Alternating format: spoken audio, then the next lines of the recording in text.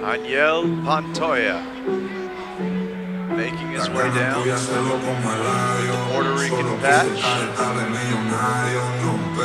Pantoja. He's fighting soon, the UFC fighter. Really? Yeah, he's going against man, I don't even know who it is, but they're fighting soon at the end of the year. There you go. I think UFC 297 or 296 at the end of the year. Oh, right on. And their opponent from H-Town, Houston, Texas, representing Active BJJ, please welcome Brady Girard.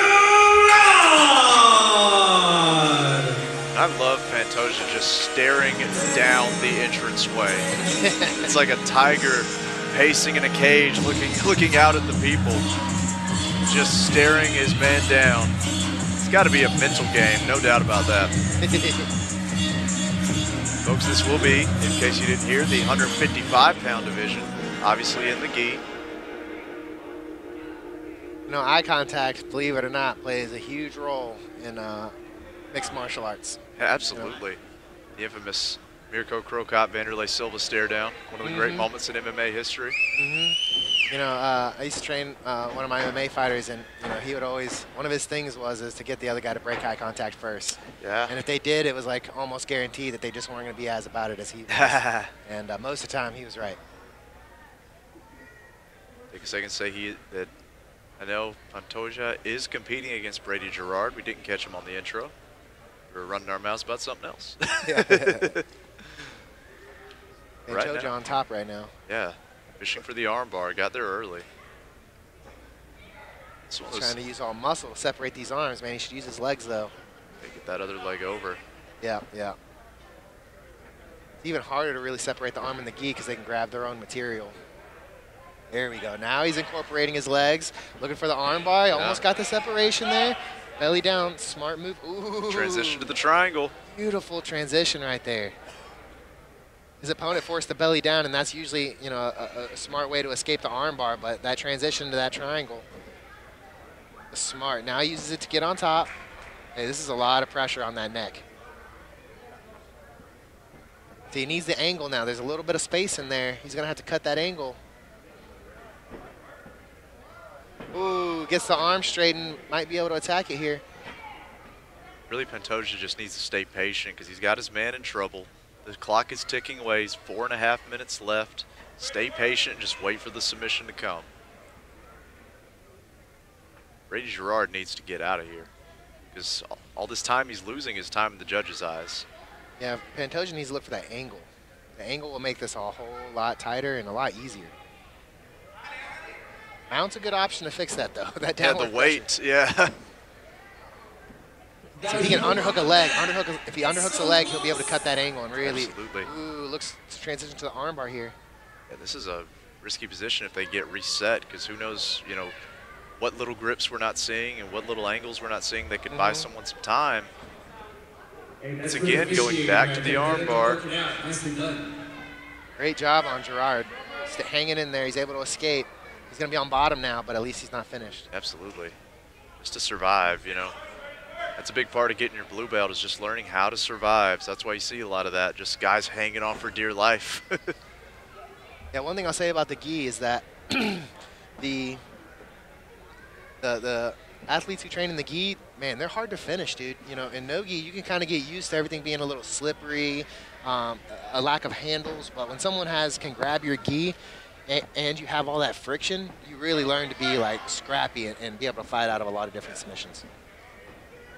Says Pantoja trying to hop around, but he put his ankles in harm's way there. Yeah, and in on a triangle. He's got some beautiful setups. Absolutely. It's just remaining calm and flowing.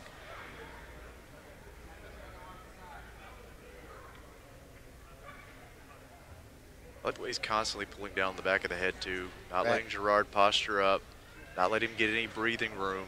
Even if the choke isn't there, it's the psychological effect of just not being able to pick your head up and get that space. Yeah, he gave up that triangle. I don't know if that was smart. I'd have worn his legs out. It's possible. Yeah, 100%. His legs are probably smart. He has been fighting for, you know, a good 4 minutes trying to get the triangles and arm bars and everything else. And ladies and gentlemen, that's such a big, key detail there of like just because you have the lock doesn't mean you're going to be able to get the finish. The more you squeeze and the more you pull, you can honestly just burn yourself out, and they can survive. But if you just would have simply like underhooked the leg and just like cut the angle a little harder, it would have made everything way easier. Absolutely. 2 minutes to go. I think it was good sweep there. Get to mount job. for Pantoja. I want to see that. What was that joke you're talking about? A Peruvian bathtub or something? Oh, yeah. Oh, the Turkish steam bath. This one here. Turkish steam bath. Yeah, shout out to Frankie Bay out in Dothan, Alabama. He's like, I'm going to give you the old Turkish steam bath. He just smothered me.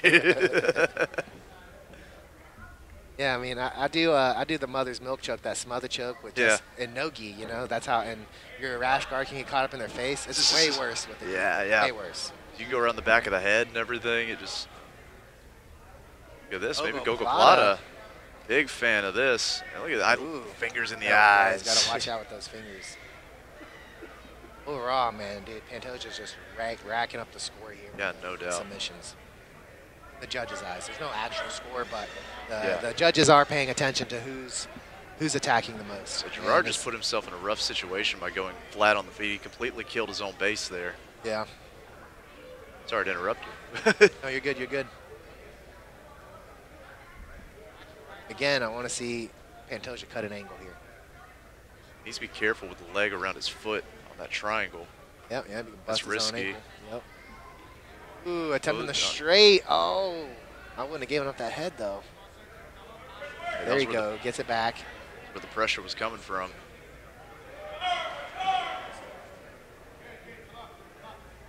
Now Girard needs to get up. Only 30 seconds. He needs to fight for his life, too, if he wants to win this thing. He's just, you got to believe he's just kind of mentally defeated at this time. He spent, 6 minutes underneath just about. 6 minutes inside of a triangle. Yeah, for real. That's demoralizing. It is. But you see how Pantoja's just pulling on that neck? Yeah, if I'm his coach, we're drilling triangles. Angles, angles. He's got an underhook here. Yep, he needs an underhook and cut the angle. Strangles need angles. This fight folks. will go the distance. Great fight there. Both men. Great technique. Great technique. Brady Girard able to survive. And El Pantoja, though, just much too much, I got to believe. He's trying to put his hand up. Your winner, out of the blue corner,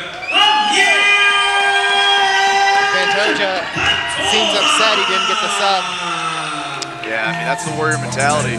We saw him from start to finish. He was staring down the entranceway. There's no doubt he would have been much happier with the finish.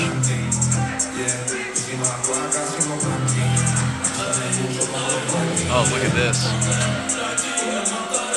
That Puerto Rican flag inside the gi, carrying his country on his back.